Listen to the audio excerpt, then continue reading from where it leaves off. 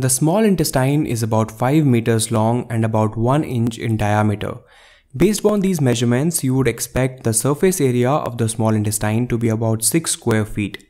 But it's actually around 2700 square feet, or about the size of a tennis court. In this video, we will discuss the human digestive system. Watch till the end for some more amazing facts like this. I want to start this video by asking a simple question. If you remove more than half of your liver, what is the time taken to regenerate it completely? Is it A, 1 week, B, 1 month, C, 6 months, or D, 1 year? Write your answers in the comments below. Let's see who gets it right at the end of the video. So the human digestive system essentially consists of two parts, the digestive tract and the organs of digestion. Without the organs, the digestive tract is just a tube, and probably the same stuff will come out that you will put in, without the action of the enzymes from these organs. The digestive organs release several chemicals that turn this 30 feet long tube into a powerful digesting factory that converts complex food materials into simple, easy to absorb small molecules that are then utilized by the body for various purposes. The human digestive system starts with the mouth. The mouth consists of several structures that perform the first step of digestion. The teeth, tongue, palate help to chew the food, which divides the food into several hundred pieces. This serves two important purposes. It makes swallowing of the food much easier, and it increases the surface area of the food, making the action of enzymes much faster. The mouth also receives secretions from salivary glands. The parotid gland, the submandibular gland, the sublingual gland, and also many minor salivary glands. The saliva contains two important enzymes, the amylase and the lipase, which help to start the digestion of starch by breaking it into smaller sugars and fats into simple lipids. The tongue also contains thousands of taste receptors contained in structures known as taste buds. These give the information about the 4 basic tastes. So after the food has been chewed and mixed with the saliva, it then passes into the pharynx and then into the esophagus through a series of controlled muscle contractions known as the deglutition reflex. The pharynx is a conducting zone that is a part of both the respiratory tract as well as the digestive system.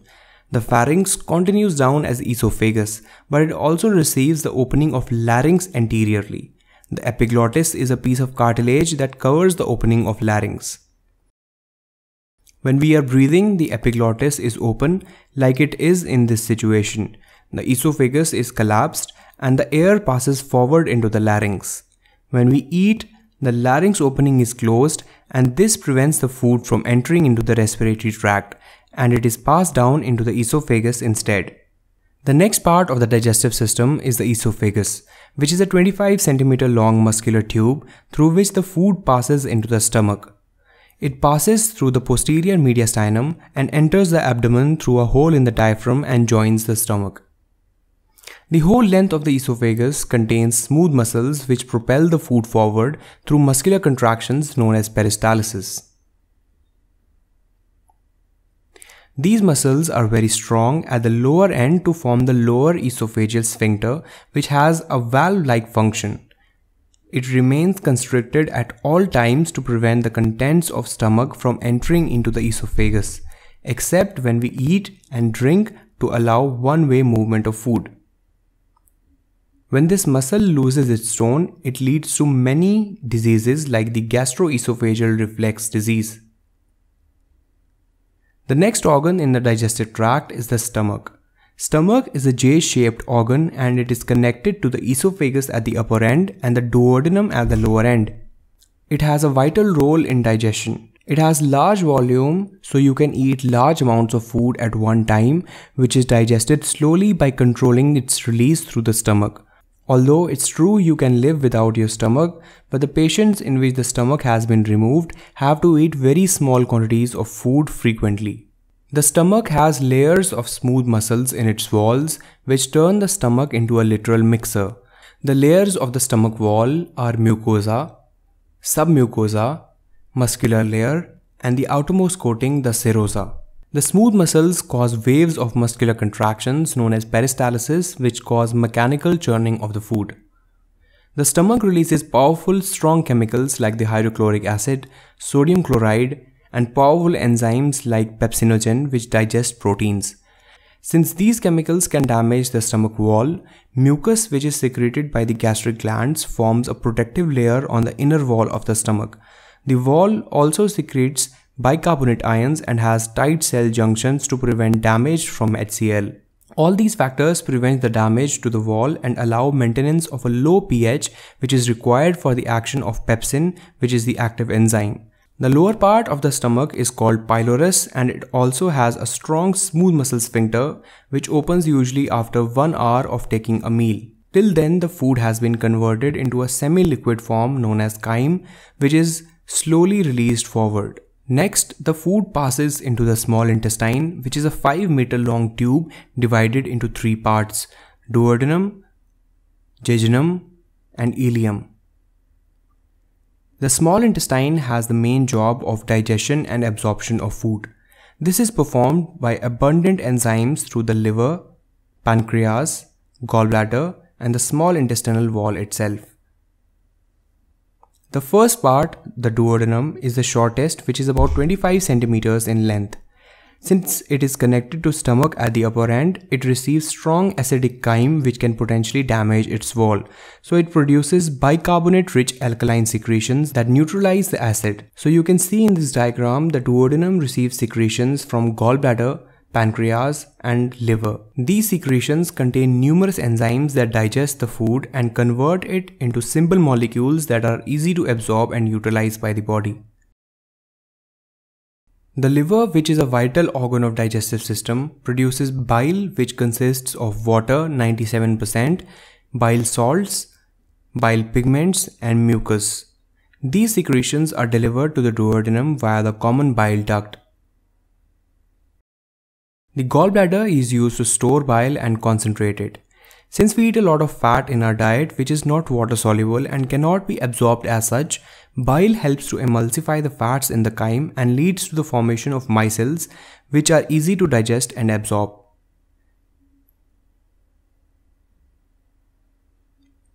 The pancreas, which lies behind the stomach, has both an exocrine as well as an endocrine part. The endocrine portion produces insulin and glucagon. Click on the card above to learn more about the endocrine system. The exocrine part, however, secretes important digestive enzymes like the chymotrypsinogen and trypsinogen, also amylase and lipase.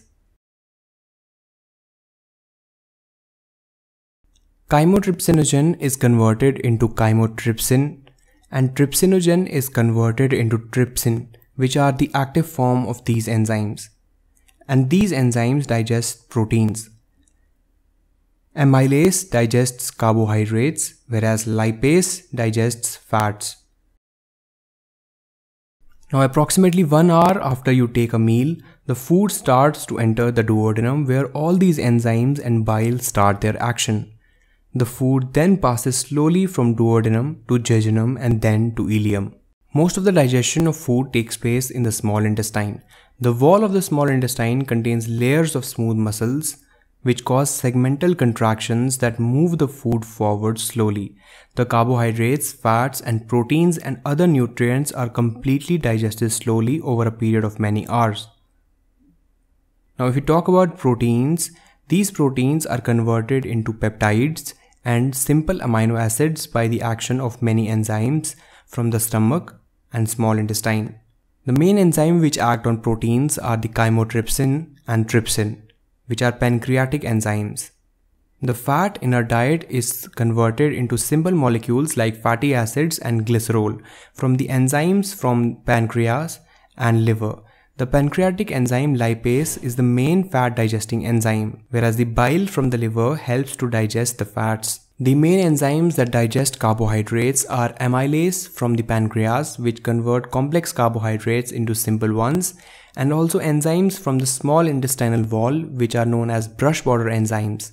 These enzymes include dextrinase, glucoamylase, maltase, sucrase, and lactase. So all of these complex food is broken down into simple molecules which are easy to absorb. Now if you look at the microscopic structure of the wall of small intestine, you can see that it consists of small projections on the surface which are known as villi. These villi in turn have more smaller projections on their surface which are known as microvilli. The presence of villi and microvilli on the surface of small intestine increases the surface area of the small intestine tremendously, which makes it super effective to absorb these digested simple food materials. These molecules cross the cells of these microvilli and are then taken up into the bloodstream and lymphatics in the vessels present in the center of these villi. So after most of the food is digested and absorbed in the small intestine, the rest of the food passes into the large intestine. The large intestine begins with the cecum, which marks the distinction between the small and the large colon. The large intestine is divided into ascending, transverse, and descending colon. The descending colon then leads into the sigmoid colon, which then leads into the rectum, and that finally leads into the anal canal. Overall, the length of large intestine is about 1.5 meters, which is about 1/5 the length of whole GI tract.